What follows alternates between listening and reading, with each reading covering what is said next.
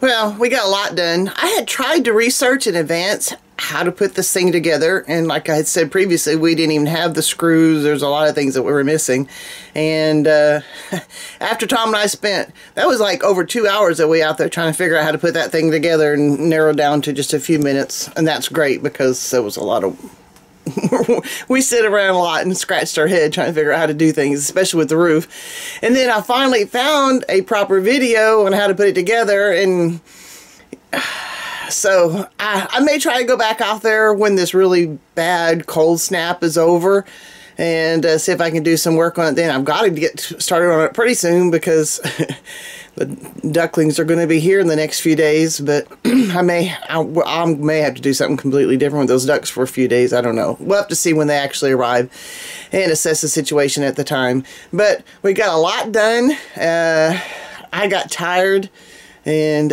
so we came in, and of course since then the temperature has plummeted, and so it's looking better. It's getting there. There's some things I need to fix on it and change, but it's going to have to wait another day. But at least we got something done. All right. I pray that you guys are surviving this cold that's come through. I know that not everybody got it, but enough of us is getting it, and it's bad enough that it is causing some significant problems. I fell yesterday, no, 2 days ago, because we've got ice here. I don't know what you guys have where you are, but we've got probably about a 1/4 inch of ice over everything, and it just continues to do. I think we're supposed to have another round of freezing mist today, so the ice is not going to go away anytime soon. And but so be careful. So like I said, be safe. And I was going to tell you, get off the couch and do something, but maybe not. Enjoy your warm wherever it is you are and be warm for a few days, and then we'll get back at it. Okay? God bless, guys.